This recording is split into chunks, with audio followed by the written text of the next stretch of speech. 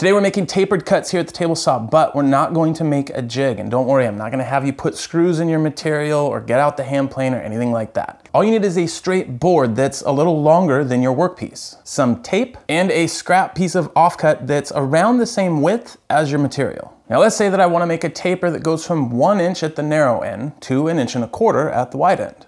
The difference is 1/4 inch, so I mark the scrap piece at 1/4 inch from one end. Then I'll tape it to the wide end of my workpiece, overhanging it by said 1/4 inch.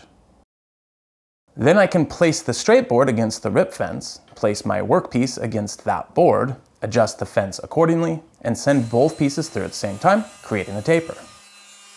Now, if you find it a little awkward feeding both pieces through at the same speed, a little double-sided tape at each end will provide some grip and help keep the two held together, but make sure you still hold on to both pieces as you send them through.